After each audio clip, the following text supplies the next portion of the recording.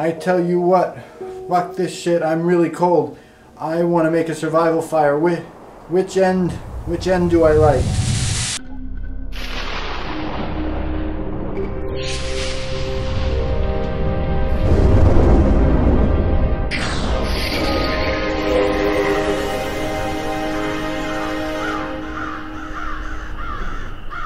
If you think about it, the idea of heating your house with wood is a proposition that really couldn't be any simpler. You know, you throw a log in there, you throw a fucking match at it, and poof, your house is hot. You know, that's kind of true. There's a little bit more to it than that. Yeah, you know, kindling's a good idea, but it is a very simple idea. But there's a lot that you can learn about how to, you know, use your wood stove or use your fireplace, where you can get a lot more heat out of the same amount of wood. And that saves you money. It saves, you know, pollution out into the air, and it just makes your life easier, because lugging firewood kind of sucks. This is where I keep all my firewood for the house, and this is the only way that I really heat my house. I have an electric heater that's in the basement that I had to install in order to get house insurance. I wasn't able to get house insurance unless I had some sort of official method of heating it. So I guess, you know, when the shit hits the fan and, you know, there's a blackout or something, I've got that backup heating source of my electric heater that I can't use, but somehow it's the insurance companies that made them feel more comfortable so my pipes wouldn't freeze. But in reality, the only heat source I've got is this. The house has a basement, so there's always sort of 50-degree air coming up from the basement. It's wonderful, just sort of passive geothermal coming up from there. And when I say passive geothermal, I don't mean I have tubes under the ground and all that kind of stuff. I mean that you have a basement, and basements are cool in the summer, but they tend to be warmer in the winter because of the underground sort of thermal mass down there. So really the basement is what's keeping my pipes from ever freezing. But you know, I got that electric heater, you know, just to make the insurance companies happy. But in order to make my house comfortable, because 50 degrees is like, you know, not super awesome comfortable, I've got the wood, and that's what does all the work. What I hold in here is about 2 cords of wood, and I don't even need that for the year. I heat the house off about 1 cord to 1.5 cords of wood per year, depending on how cold it is and everything. And that's, if you're familiar with heating a house with wood, that's pretty good. The house is pretty well insulated. It's got 3 inches of urethane foam on the walls, 4 inches on the ceiling. That's decent insulation. I wouldn't say it's super insulated or anything like that. What I'm doing is I'm being as efficient as I can with the wood that I am burning, and that's great because it saves me money. It only costs me about $300 to heat and cool the house for the whole year, and it saves me time because I don't have to carry as much wood back and forth. If I needed 4 or 5 or 6 cords of wood, that's a lot more wood to buy, a lot more wood to carry and stack, a lot more wood to lug into the house. It's just better in that respect, and it's better for, you know, having clean air around your house, because even though wood is a renewable resource, you know, it does create smoke, and the less of that, you know, really the better. So I've picked up a few techniques about how to do a better job with heating with wood so I can get more heat from less wood, and I thought I'd share some of that with you today. All right, so this is sort of a how-to video. It's an instructional video, and a lot of times at the beginning of an instructional video, someone will say, well, the first step of the process is, and we're not going to do that today because when you're heating your house with wood, it isn't a linear process where you begin in one place and then you go through the process and then you end somewhere. Those two ends connect if you're doing it properly, and it's a continuous loop of activity as you're doing this, where the end of one bit of it feeds into the beginning of the other bit. You can see here there's a big pile of wood here, and that's, for convenience, it's right there. It's stacked safely, so it's not going to fall into the fireplace and burst into flames. But it's also here so it can be drying off. This was sitting here during yesterday's fire, so all this wood, whatever moisture it still had in it while it was outside in my drying racks, and that is important to have really good drying racks for your firewood outside. A lot of people just throw a tarp over it or whatever, but the more moisture you can get out of your firewood, the better, because when it's burning, it's not using its heat energy to drive moisture out of itself. It's releasing all that heat into your house. It's also better for keeping your chimney cleaner. But what we're focusing on today is getting the most heat as you can out of there, and getting your wood extra dry right before it goes in is a good way of doing that. So I always keep this pile here nice and full when this is burning, so that this stuff is drying, so it's ready to go in there and be nice and dry, and put all of its heat into the house. The first thing we do in the morning is open up the bottom tray of the wood stove. And if you can see what's in here, this removes, there is a lot of this white powder, and there's not really any heat value in that white powder. That's completely burned down. There's nothing else that's going to do. Although it does have value for other things around the house. In the garden, it's really good, so we're going to save this stuff and use it as a soil amendment. And also, though we're not going to talk about it today, you can use it for making soap. Yeah. But we're not going to talk about that today at all. The other bit that you're going to see in here is little bits of black in here, and these do still have some heat value. I know they're little, but if you imagine one of these being a red hot ember, and somebody placed that red hot ember in your hand, and you close your hand around it, you would definitely feel how much heat potential is still in these. Now, I could take these and I could put them back into the fire there so that we could burn them again, but that would just be a huge pain in the ass for these little things. So these just go out into the garden too. And even these little pieces of black stuff here, they have value for the garden, so they're not going to total waste. So I'm going to take this, I'm going to bring it out to the greenhouse and dump it into a repository where I keep all this stuff before it goes out to the garden. So now that this is all cleaned out, I can insert it back into the wood stove like that, and I don't close the bottom door fully. And the reason for that is that extra air can go in there, and that'll help feed the fire when it first begins. Now you don't want to leave that open because the fire would overheat and burn your house down or something like that, something terrible.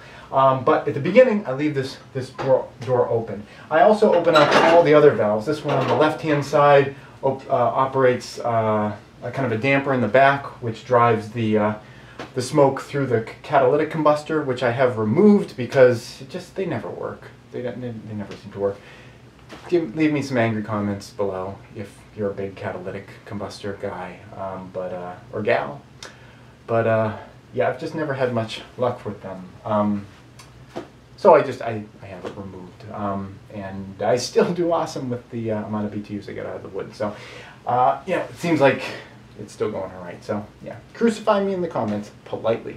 I also open up the air intake in the back, and I use an outside air vent that goes behind the wood stove, up behind it, out to the walls, out there, and I draw in outside air. That's a pretty important thing too, because fire needs air, and as much air as is going and smoke is going up the smokestack, up the chimney, that has to be replaced from somewhere. If you don't have an outside air adapter, it's drawing that air out of every crack and crevice around your doors and around your windows. So even though you may be heating your house, you're drawing all this cold air in from outside that's crawling across your floors to help feed this thing. So if you can feed it directly from a vent in the back, it's a huge, huge benefit to keeping your house warm, because you're not sucking all this air, this cold air in from outside. So once we've got the bottom drawer in there, I'm going to open this up. I've got a little lamp in there just to make it a little easier to see what's going on in here. So what we can see in here is we've got more of that white stuff, just this white powder, a lot of that. And like I said, it has no heat energy left in it, so that stuff's all done. And I've got quite a bit of these black things. You know, the old embers. Here's a big one here I saved from the other day so I could show you. Yeah, it's just burnt wood.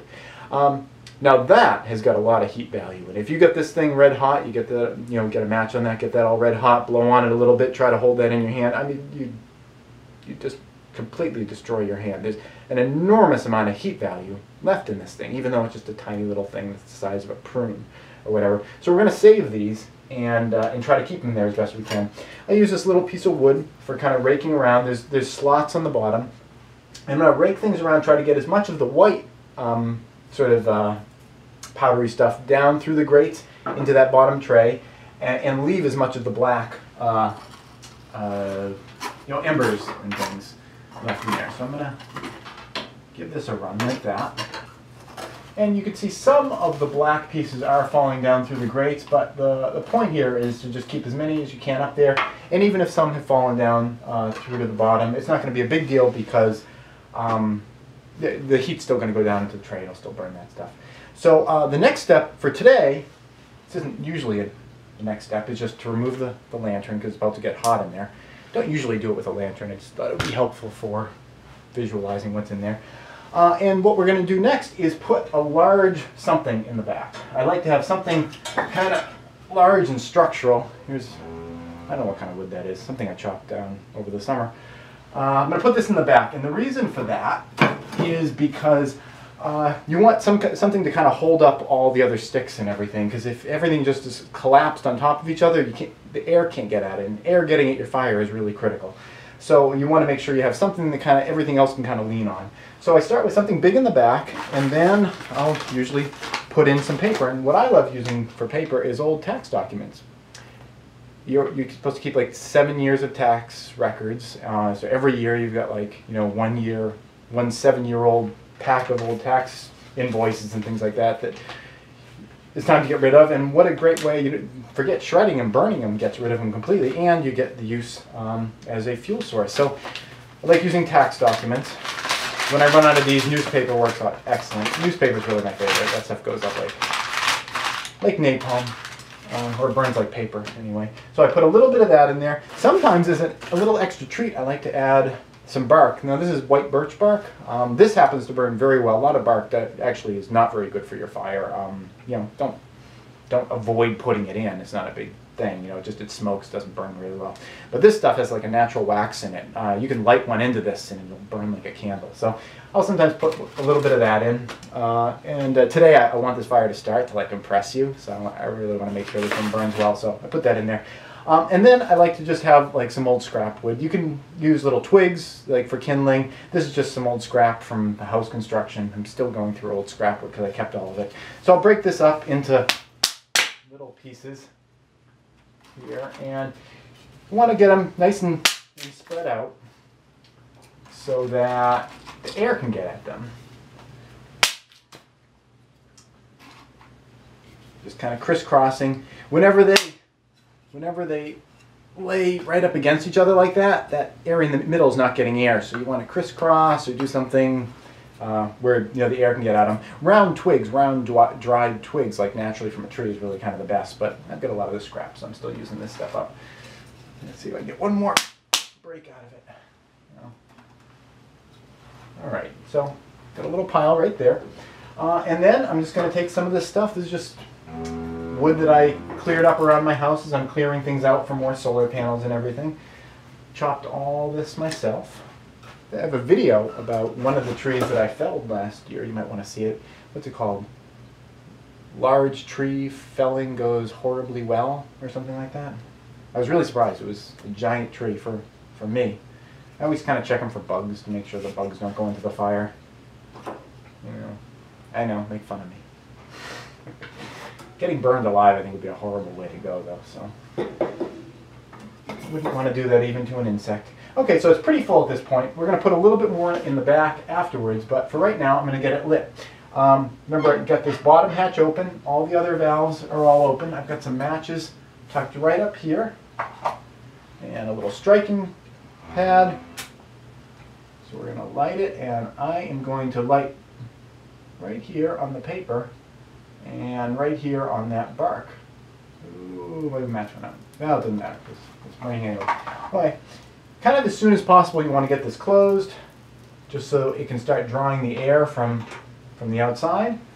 And that's it. We're going to let this run for a while. I'll put a little more wood in on the top once this gets kind of established. Again, you don't want to squish everything down right away. But once the wood in here seems like it's burning, I'll put a little bit more wood on the top. And don't forget to close your bottom tray. That's great that it's giving all this extra air in there at the moment, but it will totally overheat your wood stove if you leave something like that up and open.